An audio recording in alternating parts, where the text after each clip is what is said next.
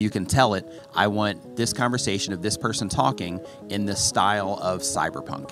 And then it will give you exactly that. And it just skins everything it is that you see. It'll change the background. It does literally everything. That's wild. Yeah, the future of this is going to be nuts.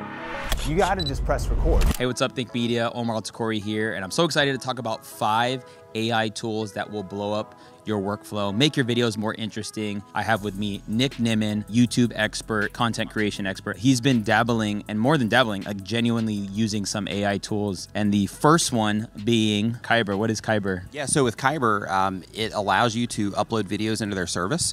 And when you upload it into their service through prompting, you can change the video that you upload into anything that you want. So the way that I've been using it is I've been using it for music videos just as a fun project because I make music on the side. I've been using it to make some of my videos that have some AI stuff in there too, just to make everything just a little bit more creative and make it a little bit different. Like if we took this conversation, and then you uploaded this into Kyber, then you can tell it, I want this conversation of this person talking in the style of cyberpunk.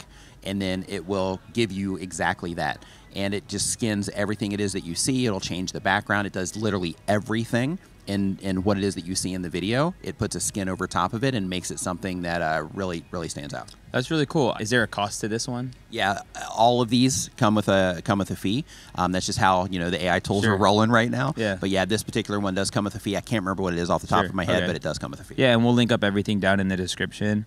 The next one you mentioned was called Runway. Yeah, so with Runway, it's similar to Kyber. They do have where you can upload videos there as well, and you can turn them into something. But Runway itself has an entire suite of video tools. So let's say that you want to remove yourself from a background, but you don't want to go through the process of masking everything out and motion tracking and all of that. You can upload your video into Runway, and it will completely remove you from the background, even if you're not in a green screen or anything like that. You can change your background into anything that you want, or have yourself pop up, or do any use case that you want to use it for. And in addition to that, let's say that you're making a video of a vehicle driving down the street that you could use for B-roll, and it will just make it. That's wild. Which is incredible. If you want to amplify that and make it look even better, then you can start with something from Midjourney, just an image, and then you load that image in there, and then it'll make the video based off of that image you generated as well. That's wild. Yeah, it's insane. When you see it in action, it just blows you away. Like every time I use it, I'm thinking to myself, like I can't even believe what it is that I'm seeing sometimes. It's crazy. Don't need it a green screen. Right. Don't need perfect lighting. Right. Even if you just took a moment of your video just to take yourself out, and maybe you could put text behind you. If you ever wondered how to put text behind you in a day gone by, that was hard. You had to do what you said, key yourself out, mask it, and all that stuff. And if you don't even know what that means, you don't need to anymore because of AI, and that's Runway. The next one you talked about is Tube Spanner. So with Tube Spanner, it's also, workflow related. So with Tube Spanner, they have a AI script writing tool. So for people that don't know how to write scripts yet, or people that are like, man, I want to make a video about this thing, but I don't really know where to start with the script, and I would love to have some inspiration, right? Because with Tube Spanner, they want creators to still create. Yeah. So because of that, it's not like, hey, make a video about this, and then you just read that script word for word. The idea is that you put in the topic of the video, and then Tube Spanner is going to give you a starting script. I mean, you could technically use that if you wanted to, but with ChatGPT, for example, if you use that, it just gives you the full script, and there's not really much you can do with it. But with Tube Spanner, it actually breaks your script down into different sections, and you can tell it, okay, I want more in this particular area. You can grab the side, and you can say you want to move this section of the script up to this section and things like that. And then once you have that base script, then you can take that and then you can customize it to add your own voice and to make it more of something that you would make if you were writing your script yourself. But it's a great place to get started. If you're somebody that just doesn't know how to write scripts, or you don't really know the structure of a video and things like that, it's a great tool for that. That's awesome. So will it kick out you a hook too? Yeah. Yeah, it does everything. Yeah, there's also like smart tokens is what they're called. But basically, let's say that you have a catchphrase that you always use. Then you can just click into the script and you can say add catchphrase, and then it'll just add the catchphrase that you normally use. So you can put all these presets in, and then you can just inject them into the video whenever you want to. I personally have not used AI to help me write a script. Is it pulling from information on the internet? So what it does is it uses ChatGPT's API, and then basically it builds that structure using that. So it's using ChatGPT for all the details, and then it's taking that information and it's restructuring everything, and then it's allowing you to keep making those calls into ChatGPT and then, adding, different things. And then, like I mentioned before, how you can move things around and all of that. So basically it's using their API to pull that information in and then allows you to customize it. Dude, fire. Yeah, it's cool. That's awesome. The next one, we've mentioned it on the channel before. It's called Opus. So for me, I do live streams. They're like 3 hours long. Like my minimum live stream is usually an hour, unless it's news, then I'll kick those out quick.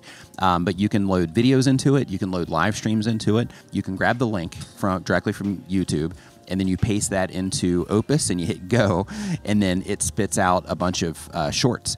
And with that, like for my live streams, because they're about 3 hours, it'll give me usually around like 40 something to 50 shorts that I can use to publish, onto multiple platforms. Over the course of 30 days, that took a channel that had 0 shorts traffic, like 100% 0.